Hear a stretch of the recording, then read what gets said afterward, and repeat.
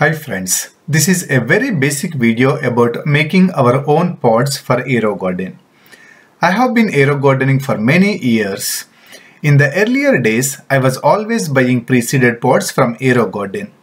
Aerogarden used to have a huge collection of pre-seeded pods, but they stopped many of their pre-seeded pods.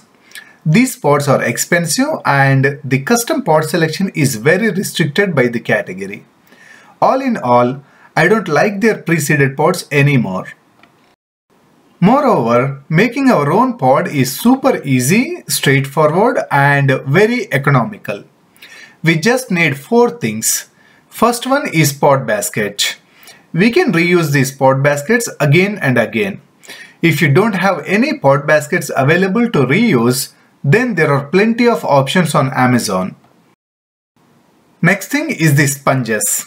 I used to buy sponges from Aerogarden in the past, but I see lot of off-brand options on Amazon. I tried many of them and finally settled with these off-brand sponges. Third thing is the stickers. Again, I just go with some off-brand stickers. These are not perfect, but I can manage. Many times, I just use some aluminum foil to cover the pods instead of using these stickers. Finally, the seeds. This is where the real fun comes. We have so many options to buy seeds, both online and physical stores. You can go with whatever your favorite store is. All we need to research is if that plant can fit into our Aerogarden. If I am growing in harvest model, I will make sure the plant height stays under 11 inches. If I am growing in bounty, I will make sure the plant height doesn't go more than 2 feet. Sometimes I will try the plants irrespective of their height, but I trim the plants very aggressively to keep them under the lights. We have plenty of options in micro dwarf category, hybrid selection, etc.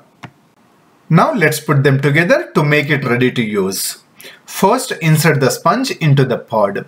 Nowadays, I am soaking the sponges in hot water to get rid of any germs. Then take a sticker and place it on a flat surface.